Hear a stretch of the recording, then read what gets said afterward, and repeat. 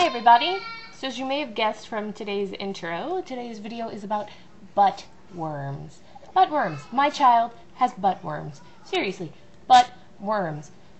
You know, when I was a kid, I thought, I'm going to grow up and I'm going to be a mom someday. That's going to be awesome, right? I mean, yeah, kids are work. I got to wipe butts. That kind of sucks. But kids are fun.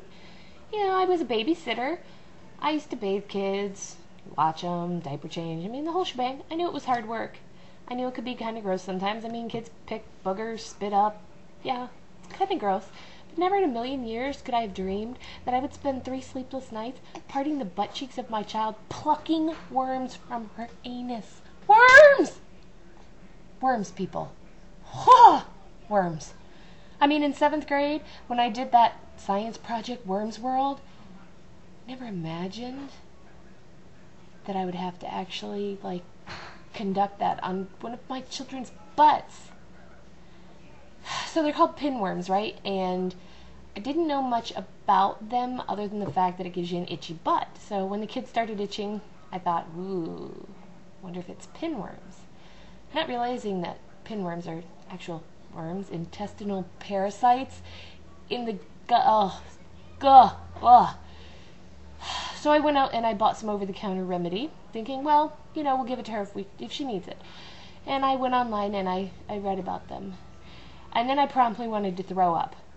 Because depending on the website you look at, they say that between 30 and 80% of children at any given time have pinworms in their bodies.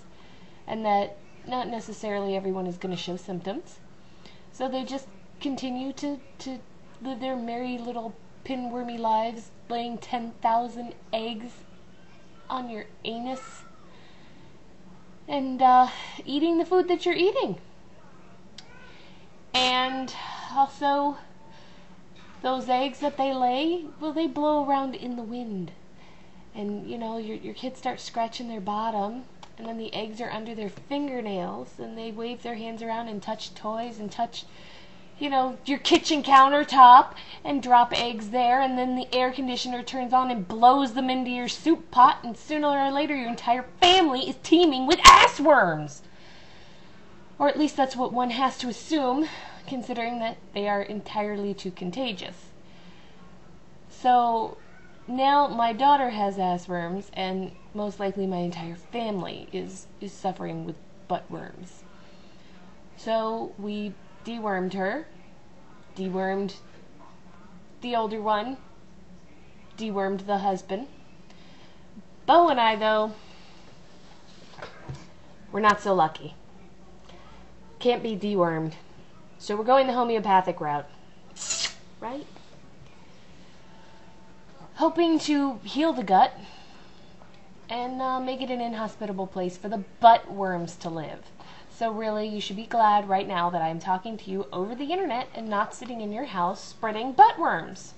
And for those of you unlucky enough to know me in person, you might have butt worms. Butt worms. What does my life come to? Anyways. But the only funny thing that came out of all of this is I was walking around CVS going, no, butt worms.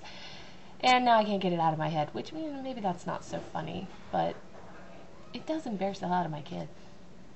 And one day, in about 10 years, when one of her friends is searching the interwebs and finds this video, my child's life is probably going to be over. She'll come home weeping, Mother! How could you have told the world that I had butt worms? And I shall look her in the eye.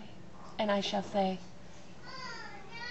I had the right to tell everyone as soon as I had to take a tweezer to your butt and pull worms out of it. Live worms, people! Wiggling, inching live worms!